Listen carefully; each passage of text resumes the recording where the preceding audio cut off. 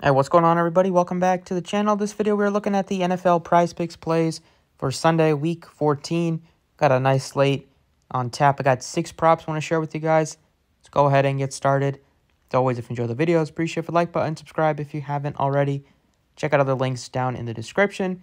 And let's get it started. I got 6 picks, like I said. First one, we're going to do a little bit of a correlation. We're going over to Chicago, taking Justin Fields over completions. At 17.5, he's going up against the Detroit Lions.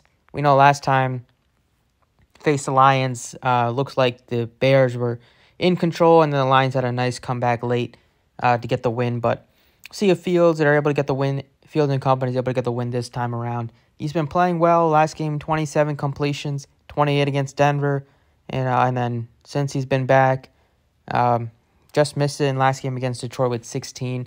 But we're going to correlate him over, this time it's at home, with his number one wide receiver, DJ Moore. Take him over 5.5 receptions. I mean, last time it was absolutely free against Minnesota. His line was 4.5, and he more than doubled it. Got you 11 games with Justin Fields as a quarterback. It's the games that DJ Moore's been really good this season. Fields takes some deep shots with him. He just targets him so much, and they don't really, besides him and Cole Kmet, they're not really using anybody else in the receiving game too much.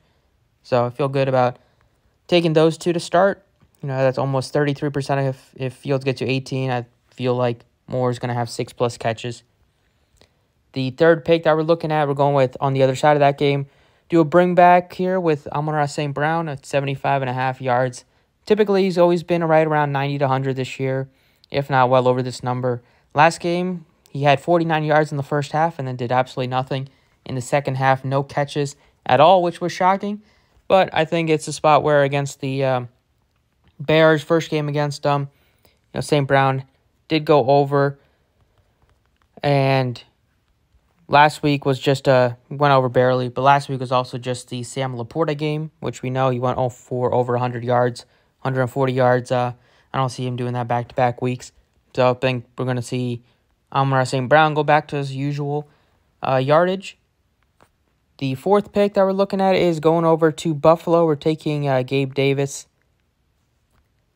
Davis over 3 catches. Every game is now a must-win for Buffalo to keep their playoff hopes alive. Going up against KC, it should be a high-scoring affair. 3 catches, a push for 3 catches. Yards looks good. Fantasy score looks good. But I believe with Gabe Davis, a guy that plays 90+% of snaps at receiver, sometimes 95, 96, he's going to get you 3 catches. Also going with his teammate, James Cook. He's been playing really well since Damian Harris got hurt, but also just the last few games he's been doing more in the receiving game, and he's been getting more on the ground. 3 straight games over 100 rushing and receiving yards. He did it against tough Denver defense and a tough Jets defense. Denver defense been playing a lot better as of late, unlike the beginning of the year where they really struggled. But I think that they're going to continue to get James Cook the ball. It's been working last few weeks. Could even had more against Philly, had some mistakes, but take him over 72.5. And then last pick I'm looking at is going over to Houston and taking Brevin Jordan over 2 catches, 2.5 catches looks good, but I'm taking 23.5 yards. We know CJ Stroud loves to thread the needle, take deep shots, and Jordan in his first start gave you 64 yards. He played 75% of snaps, so he's going to be the receiver he's going to be the tight end that steps in place for Schultz and continues to do that. And we know that they got a gruesome injury with Tank Dell, so they're missing a couple of receivers / tight end. It's going to be Nico Collins. You're going to have Noah Brown there, and you're going to have Robert Woods.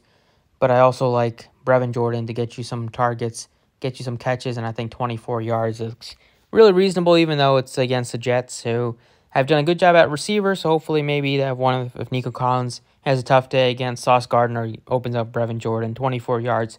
Super doable for any tight end, especially a tight end 1 with CJ Stroud as the QB. So those are the 6 picks I'm looking at. Fields over 17.5 completions. DJ Moore over 5.5 catches. Amon-Ra St. Brown 75.5 yards. Gabe Davis over 3 catches. James Cook over 72.5 yards. Rushing and receiving, and over 23.5 for Brevin Jordan. Best of luck if you are tailing. Thank you for watching, and I will catch you all next time.